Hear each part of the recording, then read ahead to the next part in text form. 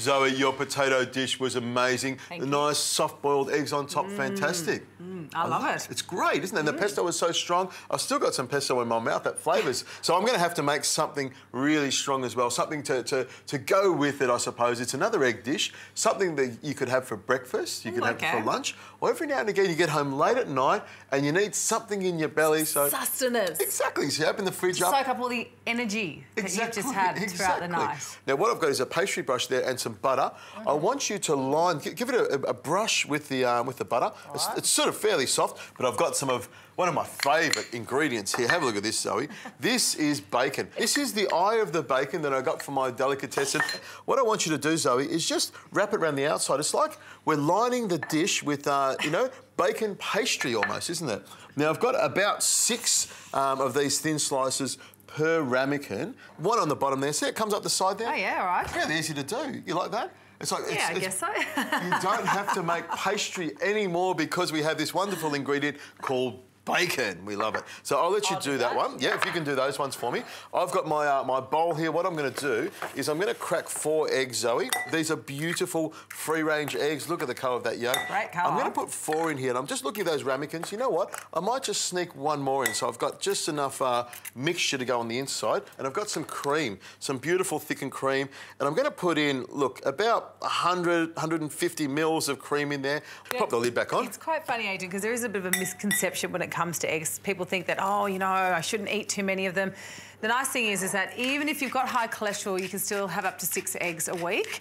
And if you don't, you can have more. But when you mix them with bacon and cream and cheese, you probably should just be a little bit more mindful not to have too much. If you were just going to make it with the bacon and the straight eggs without the cream, well, it's probably going to be something that's a little bit sort of healthier, I would suppose. Right. Now, can I chop some of these herbs for you? I'm raring to do more. I want you to chop those chives, so a few of those chives there and some of that parsley. Some herbs are always great. You can go out to the garden and grab whatever you want. You could use some rosemary if you want, or some sage, I was going to say, but they tend to be stronger herbs, so you don't want to use too much of it. Just a little sprig of those is all you need. And I always do, like, when you're having these sort of more richer flavoured and sort of full-body type meals, herbs do clean it up. They freshen up the whole flavour.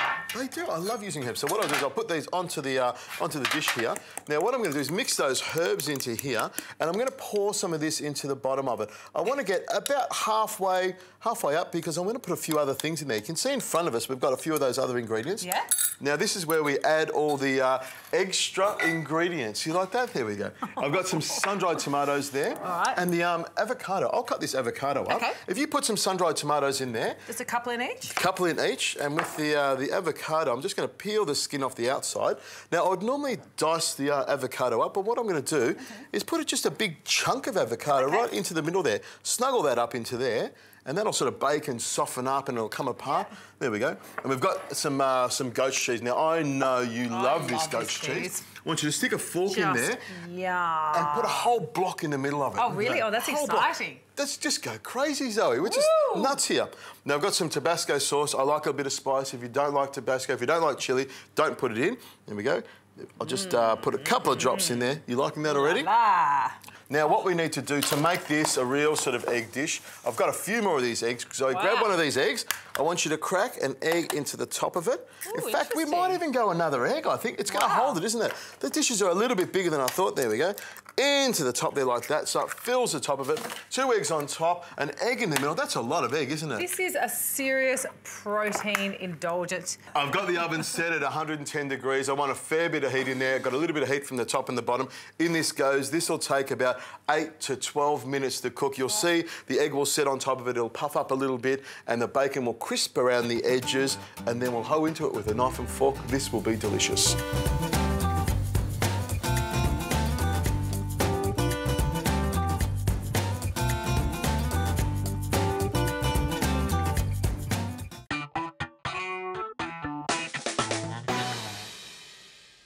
There we go. I'll take this off here, pop it onto the plate there. Some sour cream on top just to lighten it up. And it is light sour cream, Zoe. There we go. I love your version of breakfast. Would you like some fried bread? I've fried it in lovely butter.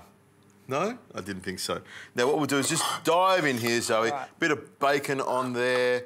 a little bit of the cream cheese. Look at the gooey egg runny in the middle. It is a sometimes food. It is quite luscious, full of flavour. You could really lighten this up a lot if you wanted to, if it was up to you, but... Hey, why would you? It's an Adrian dish. Exactly, my words, exactly. I'll have a crunch of this. I can't wait to see what you've got coming up next.